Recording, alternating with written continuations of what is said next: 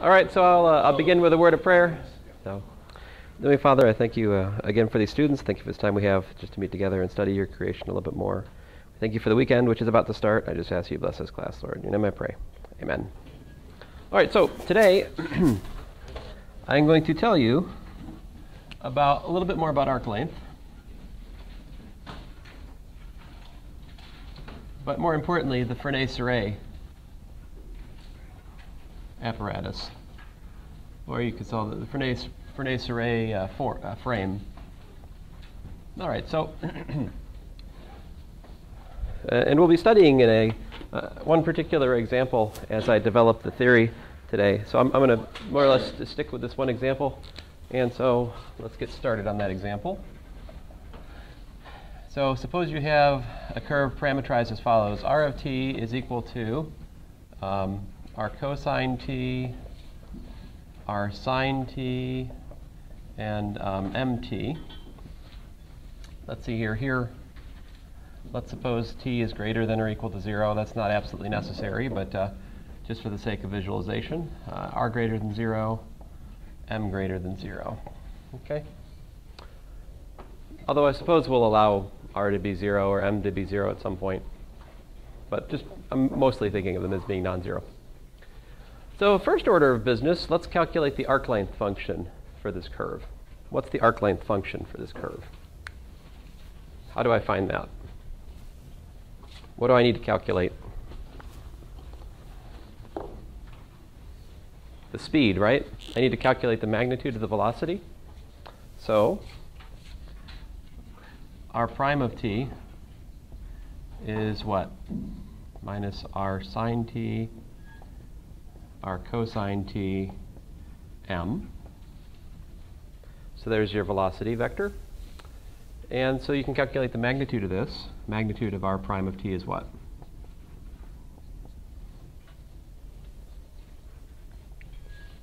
Square root of what? Well, let's see here.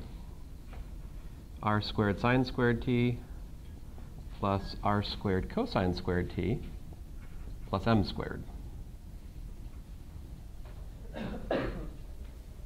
So does this simplify? Indeed. Yeah, this is just the square root of r squared plus m squared. So the arclength function here based at 0, s of t, is the integral from 0 to t of the square root of r squared plus m squared, let's say du. I could use, I used tau yesterday. You could, if you want me to put d tau, I could put d tau. Anyway, it's a dummy variable of integration. And so you can do this integral, right? I mean, it's not hard to come up with, you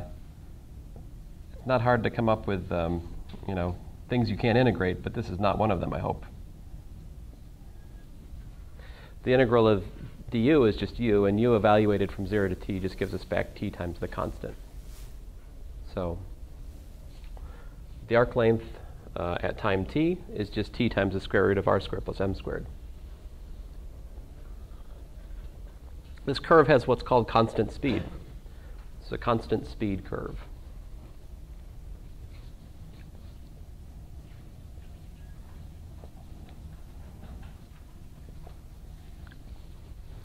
So there you have it. That's the arc length as a function of time. So I could write this as equal to s. If I want to look at it that way, I could. Now, one of the things you can do if you have a curve, right, and if that curve has non-zero velocity all along the curve, it's said to be a regular curve. Let me write that out. Definition. R, let's say from some subset of the reals to, mostly thinking about R3, but you could replace this with n, is a regular curve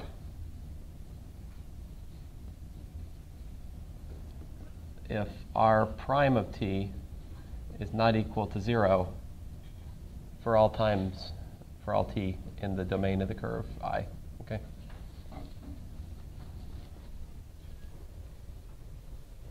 sometimes and oftentimes, especially in this course, I'll refer to a regular curve as a non-stop curve. It's a non-stop curve. It's a non-stop curve, right? It doesn't stop. Okay? For example, well, my example is a non-stop curve. It has constant speed. In fact, the velocity is never zero. All right? So any non-stop curve, because remember yesterday we learned that the arc length is what? For a non-stop curve, it's always increasing, right? Which means it's invertible. In other words, I can solve for t in terms of the arc length, or I can solve the arc length in terms of t. What I'm really trying to say here is I can take the curve, I can take the parametrization I have, and I can switch it to a so-called arc length parametrization. So I can reparametrize. We can reparametrize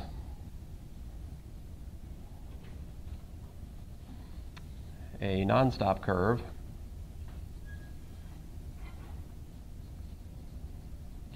so the new parameter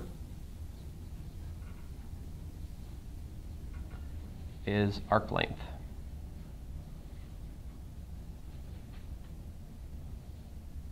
I think I misspelled that. There, fixed. Now, so in this section, I tend to use gamma rather than r for the symbol for the path. So let's say that, I'm going to use gamma here. I'm going to start using, so let's say gamma tilde is the arc length parameterization of the curve. I need something, I need some notation for the arc length, so I'm going to use that. So gamma tilde of s here would be what? It's, now I'm thinking about this example. What do I do? To write it in terms of s rather than in terms of t? It's very simple. You just take the arc length function and you solve for t. I say that's very simple, but in general that's not something you can do, but for this example it's something you can do. I mean, you can do it in principle, but in practice the formula for the arc length may be so complicated it's hopeless to actually solve for t, even though theoretically it's possible. Obviously here it's possible. I just divided, there it is. And so the arc length parameterization of this curve, I just replace the t with s over the square root of blah. So our cosine of s divided by the square root of r squared plus m squared, comma, r sine of s divided by the square root r squared plus m squared, comma, what? M s divided by the square root of r squared plus m squared.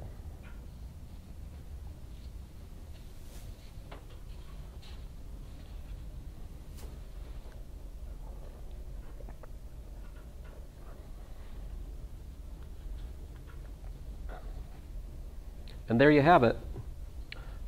This gamma tilde that I just invented, based on the original curve r of t, right? It's covering the same set of points in R3, but the parameter is new. It's different, right? The parameter now is arc length. What happens if you calculate gamma tilde prime? What's gamma tilde prime of s equal to now? Let me not do it here. Let me do it up here, and let me suggest that we define something for our convenience. I suggest we define, it gets awful old writing the square root of r squared plus m squared everywhere, right? Why don't we just give that thing a name? Let's call it alpha or something. Alpha equals the square root of r squared plus m squared, okay? So then gamma tilde of s is rewritten as what? Actually, should we, I mean, maybe we should even be lazier. Maybe we should put that as 1 over alpha. What do you guys think? Should I make this be alpha, or should maybe I make this be 1 over alpha? Looks like we got 1 over alpha, 1 over alpha, 1 over alpha. Maybe it'd be even lazier to do this, right? We'd like to be this kind of lazy. So let alpha be 1 over the square root. That'd be even easier for the formula. So what's the formula become? It becomes what? R cosine of alpha s r sine of alpha s. And then what? M alpha s.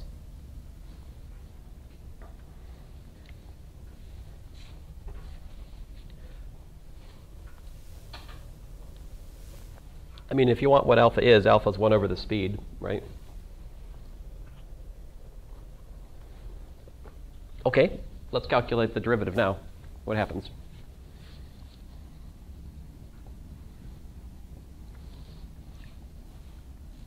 Minus r alpha, sine of alpha s by the chain rule, right? Alpha r cosine of alpha s, and then just m alpha. So there's the velocity with respect to arc length, or the derivative of the curve. What's the magnitude?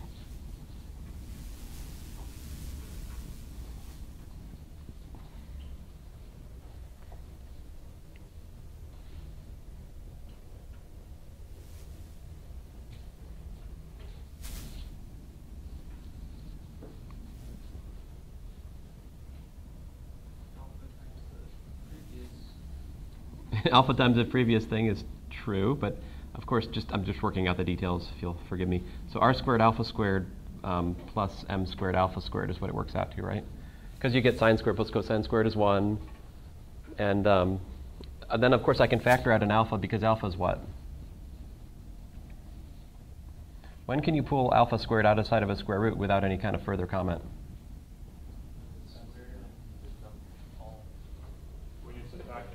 When it's what? When it's a factor. Well, it doesn't need to be a factor to factor it out. That is true. Can't argue with that. Constant. What kind of constant? Yes.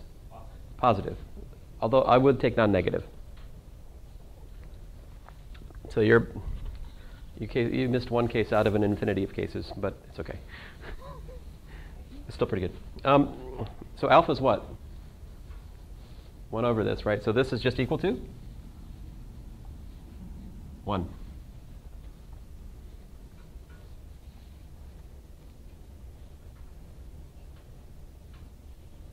Okay, so definition, a curve parametrized with respect to arc length is a unit speed curve. You see why? That's a good term, unit speed curve. Because it has speed 1, all right? Okay. Does this hold for all curves or only curves that have constant speed? Any curve that is nonstop. Any curve that's nonstop allows me to have an invertible arc length function, so I can, in principle, solve for t in terms of s and reparametrize the curve. Okay, so I'm going to show you the Frenet apparatus for arc length parametrized curves today. If there's time, probably won't be. We'll eventually learn how to do what we're doing for a curve which is parametrized with respect to time. But as a starting point, it's simplest to consider the case that the curve is parametrized with respect to arc length, which isn't a big, that's not throwing out a bunch of cases. Most of the curves, in fact, all the curves we're interested in can be so parametrized. So here's the idea. The Frenet-Frame. So the goal, basically, here is to take some curve and try to study the shape of the curve in terms of calculus. So what would you like to describe about curves? I mean, what are some things that make one curve different from another?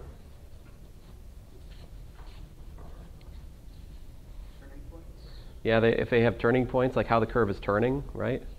How about if the curve is genuinely three-dimensional? What if it's not really a three-dimensional curve? What if it actually lies in some plane? We'd call such a curve a planar curve, right? So we hope what we're doing will detect such features, and in fact, we'll see that it does. So let's assume that this is something, let's assume that gamma, and I don't want to draw tildes and everything, so let's just assume that gamma is unit speed, okay? I guess I probably should put a vector on it since it's a point in 3 dimensions, right? So here, basically I'm drawing, here's a point, that's the position vector gamma of s, all right? It turns out that we'll be able to discover the geometry of the curve by attaching to each point of the curve 3 vectors which are orthonormal. The so-called tangent, normal, and binormal vectors. Let me try to picture them. So the tangent, we've actually already calculated for our example today. So the tangent points in the direction of the curve like so.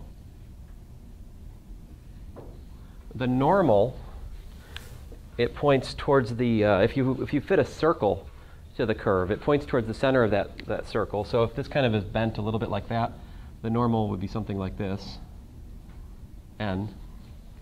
And then the binormal is going to be perpendicular to both of those. So you take t, you cross into n, and so for my picture, the binormal, as I'm picturing it, points into the board. Although I don't seem to have the requisite color. Oh, there it is.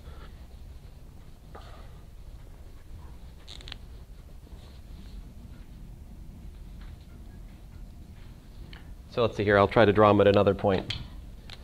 Like over here, let's suppose that the unit tangent's actually in the plane of the board for the sake of discussion. The normal points towards the direction of the circle that you fit to the curve right there. This is the normal. And then the binormal here, t cross into n, the binormal would point out of the board as I have it pictured.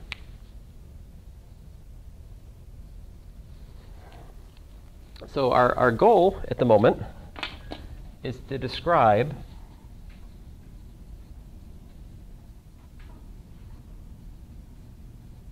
how to calculate this t, n, and b given a unit speed gamma. Okay. So let me give you the definition.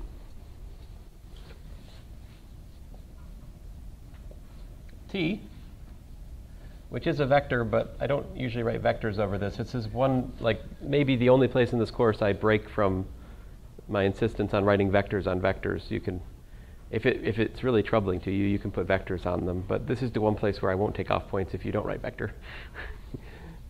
Anyway, so this is simply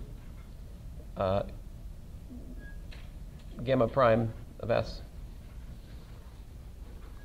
So by the way, this Tn and b, they form an orthonormal frame, like the r hat and theta hat and z hat and rho hat we looked at the other day. It's a triple of vectors of length 1 which are perpendicular to each other and are related by the right-hand rule, so-called right-handed frame of vectors. Significance of a right-handed frame of vectors is you can build any other vector from taking a linear combination of them. Not just that, though, you can build them in a very nice way, as we'll see. So that's the definition of the unit tangent. So you see, we already calculated the unit tangent to the curve that I started with today. In fact, this right here, see, this right here is t. I mean, technically it's t of s, all right? There's an s dependence there, but there you go. That's the unit tangent.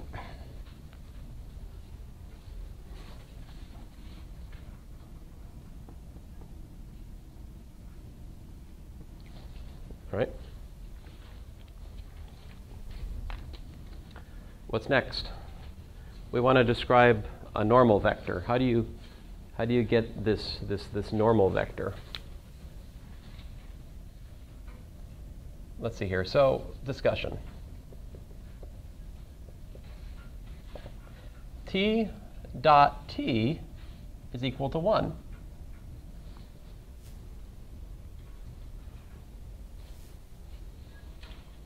By construction, right? It's a unit speed curve. So t dot t in this case is the velocity squared, but that's 1. So this is a vector with itself, its dot product is 1, right? What did we learn yesterday? We can differentiate this, right? So this gives us t prime dot t plus t dot t prime equals to 0, differentiating with respect to s.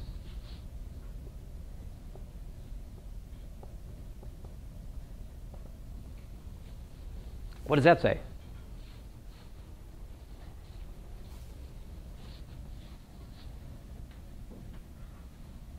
T prime is perpendicular to t, right?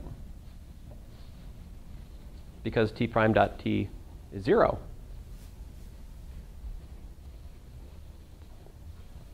So this normal we're looking for geometrically, it's going to be perpendicular to t, right? It looks like t prime is a good candidate for this. Now, what's the problem with t prime?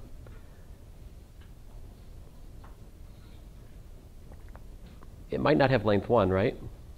How can we make t prime have length 1? T prime over times 1 over magnitude t prime.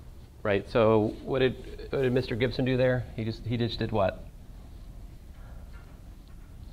He said n is t prime with a hat. Right? It's the unit vector in the direction of t prime. Now, we can be more specific, and I can put the formula which you just told me, which is the magnitude of t prime times t prime. That's the so-called Frenet normal. It will point towards the direction of the direction of the center of the osculating circle. The osculating circle is the circle which just fits locally to the curve. I won't try to draw it, but. So there you go, that's the definition of the Frenet normal. Now, or just the normal. But I'll say Frenet normal because later in this course we come across a different notion of normal to a curve, which doesn't necessarily line up with this one. Okay? So there's your definition of Frenet normal. Now, at this point you should recognize that my starting point for our discussion is not quite reasonable. Or it's too ambitious, let's say. What do we have to throw out if we're going to actually calculate the Frenet normal like that? What would be troubling? What if we had t prime was 0? What would t prime be 0 actually mean?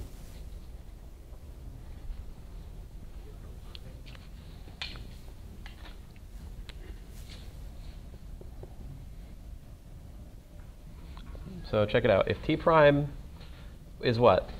T prime is actually what? It's actually gamma prime prime, right? If gamma prime prime is equal to 0, then this construction above fails. You can't pick a normal to a curve which has acceleration 0 like that. But can you tell me what kind of curve that is? It's no acceleration. Yes, sir? It's a straight line. Let's not guess that. Let's derive it. Integrate once. What do you get? Constant vector. Integrate again. Integrate again. You get gamma prime is equal to some constant vector times s plus some other constant vector. But of course, oops, I said integrate again. Every time we integrate, we remove a derivative, right? So integrating twice gets me to this, but you can recognize that that's exactly the parametrization of a line with, direction vector c1 and base point c2. It's a line. It's a line. Acceleration 0, if and only if the curve is a line. Okay? So that's too simple, or I know it's kind of too easy for what we're doing for this Frenet apparatus, right? We have to throw that case out. That's a special case. So really, we should say gamma is unit speed and nonlinear. So I do need to assume nonlinear in order to do what we're doing. You can talk about lines another day. We've already talked about lines. We already understand how we analyze their geometry. We can tell when they're parallel, when they intersect stuff, blah, blah, blah, blah. So there you got your t, there you got your n. So let's calculate n for our example. Let me make some space for that.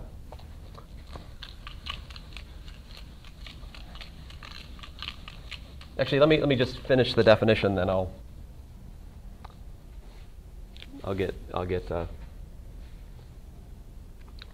calculate it. And then finally, what's our definition for the binormal? How do you get another vector which is perpendicular and length 1 to the two perpendicular unit length vectors we have? Everyone says cross product. Yes, good. So I'm very happy to hear that. Yes, cross product is a good way to go. And this is the so-called binormal. This is the binormal. All right. Now, so we can calculate then, what's the normal here? What's the normal then? Normal. I guess before I calculate the normal, I should calculate t prime. What's t prime? Differentiate this, right? What do you get?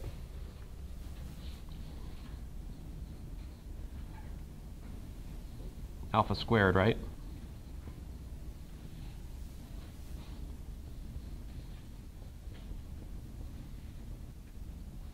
What's the derivative of m alpha with respect to s? Yeah, it's a constant. That's 0.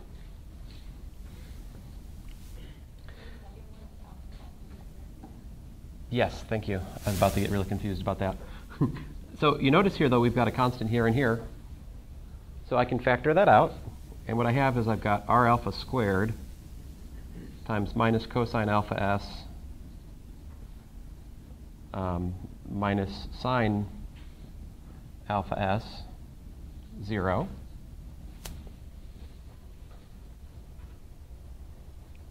My point, I would point out to you that the vector I factored out there has length 1. So that has to be the normal. A unit vector in the direction of t prime is what I'm underlining in red right now. Or if you insist, n is equal to t prime divided by the length of t prime, which is, you know, all of this stuff.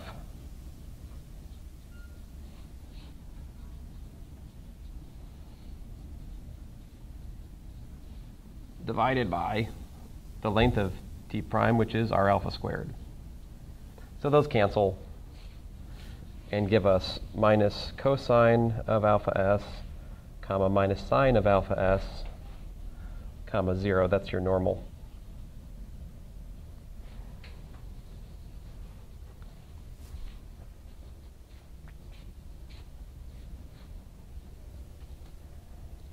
Again, the calculation I wrote in red, I didn't really need to do.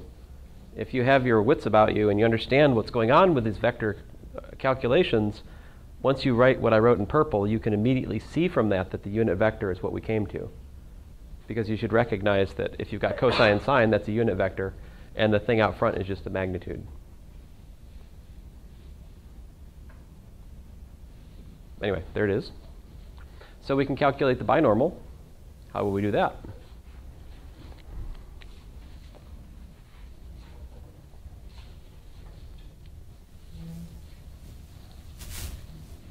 I guess I can fit it down here.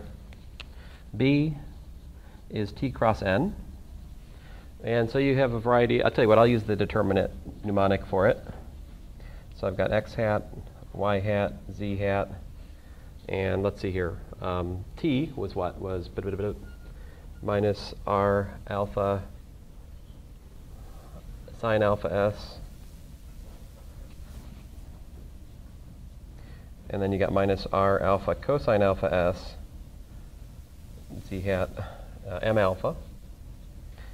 And then my n was what? Minus cosine alpha s, minus sine alpha. I'm starting to wish I said alpha s was theta or something. That'd be less writing, yeah? So what do we get? Let's see here. The x hat component is going to give me m alpha sine alpha s. The y component looks like to me minus 3 minuses. I think I got a minus here. Minus Oh, and I think I dropped an R, didn't I? It was MR alpha, is that right? Why do I have M? Oh, no, M. I was right before. Let me stick with it. M alpha. Okay, so then R alpha.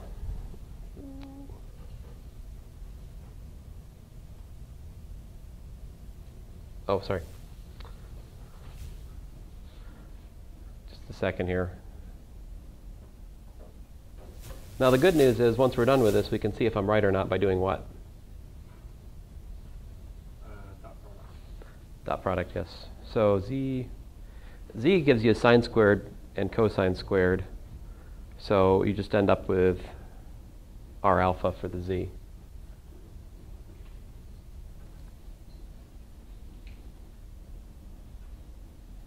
So hopefully that's B. Now we can take the dot product of B with the t in the end. What do we get?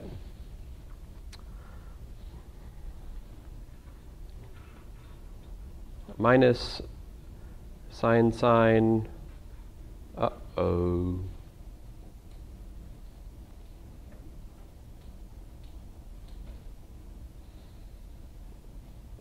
Let's see here. Oh, this is supposed to have a minus on it. The middle term should have a minus. So then I get minus sine, minus cosine. So I get an m r alpha squared, and then I get plus m r alpha squared from the z, and then, yeah, so the dot product of this with t is 0. This dot product with that gives me sine cosine, but with opposite signs, SIGNs. So that's fine. Yeah, this is it. To check, we should also have that the magnitude of B is 1, right? What's the magnitude of B?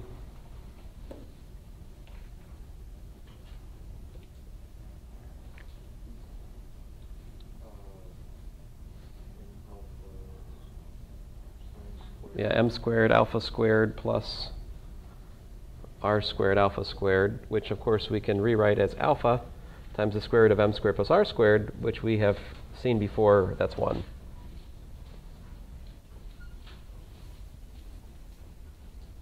All right. So there's the T, there's the Frenet-Frame for this helix. Now, that alone I think is not too interesting, but there's a very specific meaning for what this, what is the magnitude of T prime describing, right? So, what is the magnitude of T prime describing, guys? Speed? Let's see, let me rephrase the question. The unit tangent, what can it do? What's its length? 1, right? So if you think about the curve, right, and you think about the unit tangent as you go along, right? By the way, we're calculating a vector field along a curve, right? We're attaching vectors to each point along a curve. I mean, this is a new concept in principle, right? A vector field along a curve. What's a vector field along a curve? It's an attachment of a vector to each point along the curve. So what is T prime describing? It can't be describing how the length of T is changing, because the length of T is not changing. It's unit tangent. So what does T prime describe? Yeah, it describes how the direction of T is changing. And so the magnitude of T prime is actually what's known as the curvature. So the curvature of the curve is the magnitude of T prime. So for our example, we have what? Curvature is what? What was the magnitude of T prime? It was R alpha squared, right? Which is what?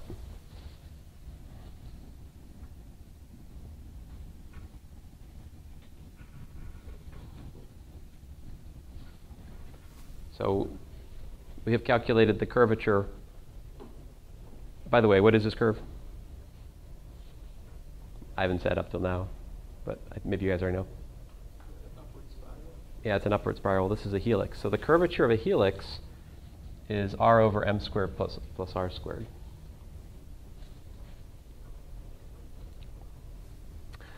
Now, so,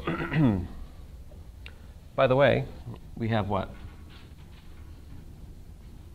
So what we have then is dt ds is equal to what?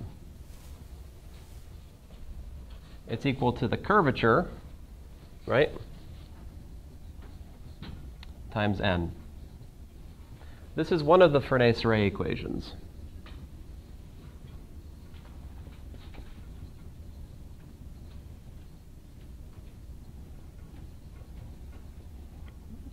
Frenet-Frame equation number 1. All right. So once you see that, you're naturally asked.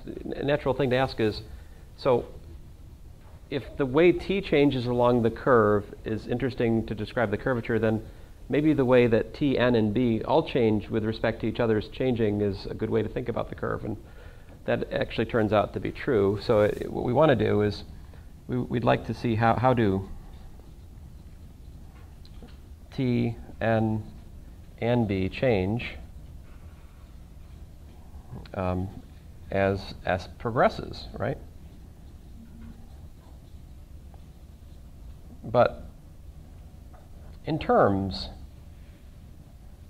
of t, n, and b themselves. See, this is such an equation. I have the time rate change of the unit tangent is given by the curvature times the normal. So what I'm asking is, what are analogous equations for dn ds and db ds? Okay? And I think I'm going to have to erase this over here to do that.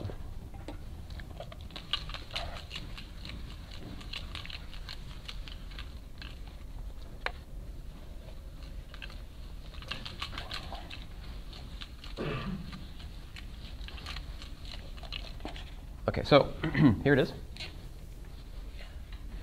We're looking for dt ds, the nds, and the bds equals to stuff. Okay. We already know that dt ds is the curvature times n, so we got that one done. And we also have constructed n and t and b so that they're orthonormal, right? So if you think about that, that means I can write this as I can pick some constants, right? I can say, well, this is really like, what, like c1 t plus c2 n plus c3 b. There have to be some constants here that you can write this in terms of that because these form a frame. Just like x hat, y hat, z hat, I can express any vector in terms of them. And the same thing for b.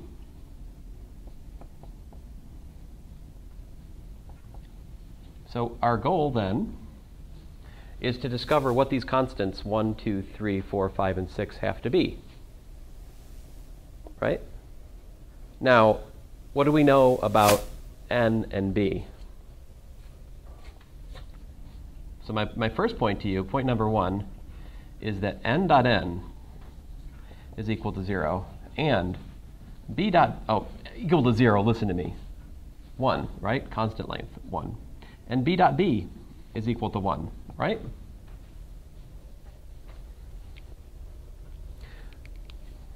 So what does that say? What does it say about n prime? What does that say about b prime? N prime dot n is equal to 0. B prime dot b is equal to 0, right? By the product rule again. But what are the significance? What are the significance of C1, 2, 3, 4, 5, 6? How are those related to dot products? For example, what is C2? C2 is equal to dn ds dot n. Because the dot product of, the dot product of n dot t is 0, b dot t is 0. So when you take the dot product of that equation with n, you're just left with C2. So C2 is the dot product of n prime with n. So what I'm telling you is the fact that their unit length forces immediately C2 to be 0. And what else? C6 has to be 0. In other words, these cannot change in their own direction. They have to change in the direction of the other two normals, the other two tangent vectors, the other two Frenet-frames. Okay, so then it turns out picking on dBds is the smartest next move. So my second point to you, point number 2, to discover, let's see here, so let's look at b dot t. What's b dot t equals to? B dot t is what?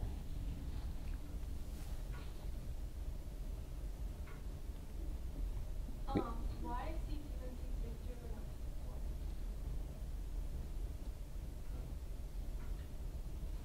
C4? And not C4?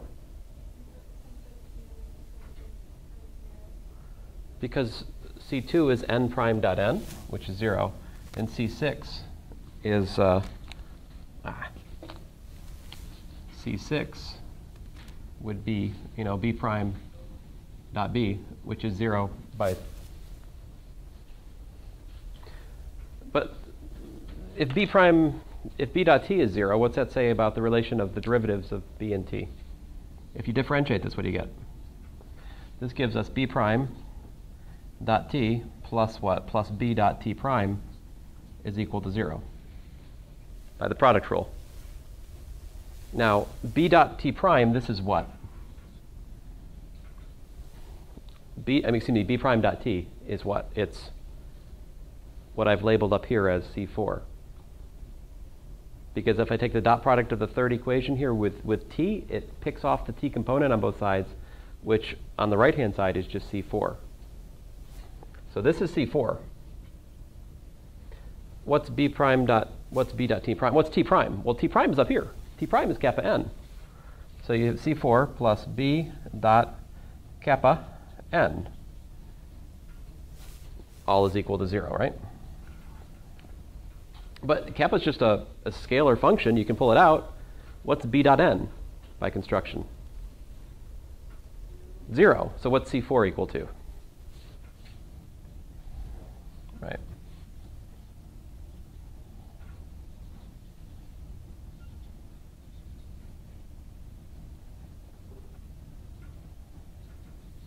Okay, so C4 is 0.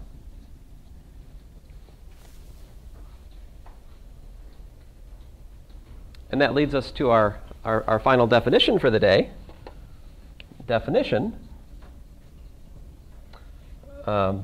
dB ds dot n, all right, is, well, minus that. Sorry, let me write the thing we're defining first. Tau is equal to minus dB ds dot n. The minus is just a conventional thing, but there it is. And this is the so-called torsion of the curve.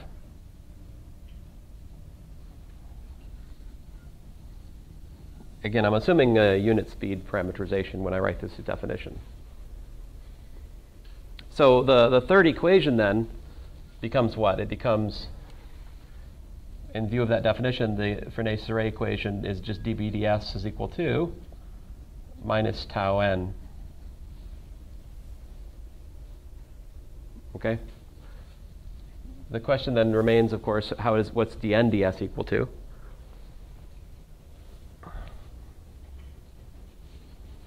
See if I have time to work that out. I may not. Yes, sir. Oh, or is that with just this?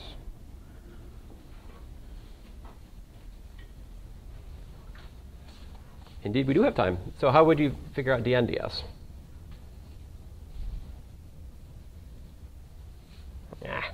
Curses.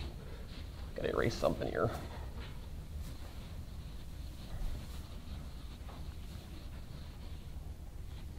So what's C, let's see here. C1 would be what? C1 would be equal to dn ds dot what? Dot t, right? But let's see here. How can we figure that out? We know that t dot n is equal to 0, right? So T prime dot n plus T dot n prime is equal to 0. So what was T prime?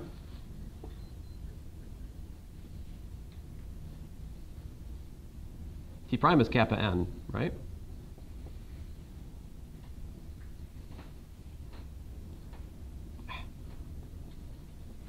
So you can see then that T dot n prime, which by the way, of course, is C1, that's equal to minus kappa.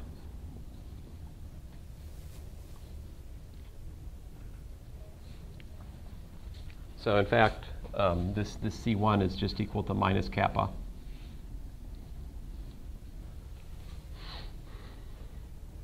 How would you figure out C3?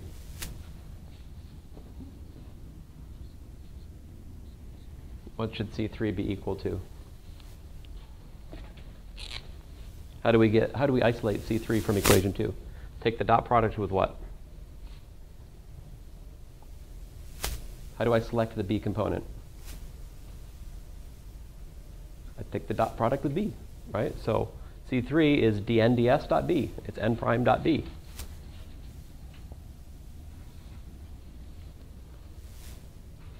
But again, we know that what? We know that n dot b is equal to 0 implies that n prime dot b plus n dot b prime is equal to 0, which tells me that C3 is equal to minus n dot b prime.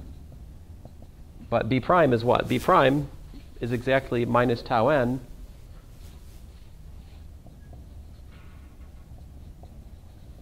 And so that works out to tau times n dot n. In other words, it's just the torsion. So C3, in fact, is just the torsion. Let me rewrite these.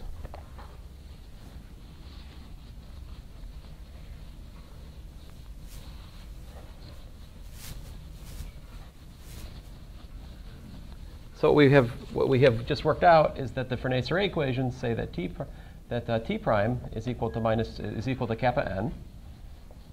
N prime is equal to minus kappa T plus the torsion times B. And finally, B prime is equal to minus the torsion times n. So these equations are known as the Frenet-Frame equations. And what they do for you is they completely describe how the Frenet-Frame, the TNB, evolves along the curve just in terms of these two functions, the curvature function and the torsion function.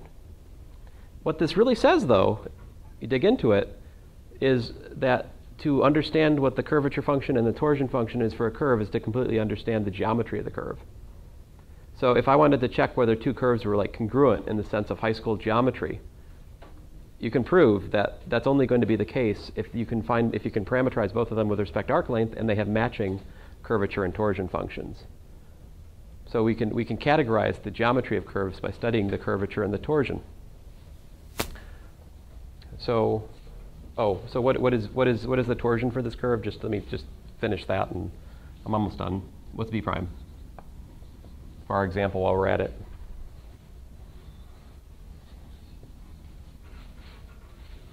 Can you differentiate it? What do you got? Well, not minus, just m alpha squared cosine alpha s, right? Minus, well, plus m alpha squared sine alpha s. Oh, derivative of a constant, 0. So what's b prime dot n then equal to? Because the torsion, remember, is defined to be b prime dot n, so I have to take the dot product with the normal, which I think I erased. Oh, no, phew, it was close. It's here. Here's the normal. So take the dot product of this with that, what do you get? Minus m alpha squared, and then cosine squared plus sine squared, right?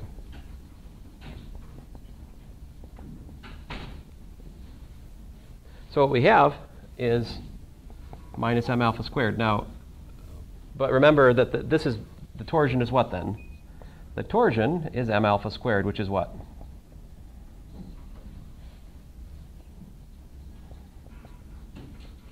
So there you go, that's the torsion. Now let me just stop and smell the roses for a second here. The curvature was what? It was r divided by m squared plus r squared, right? So this is a helix. Let's think about some special cases real quick while we've got it. So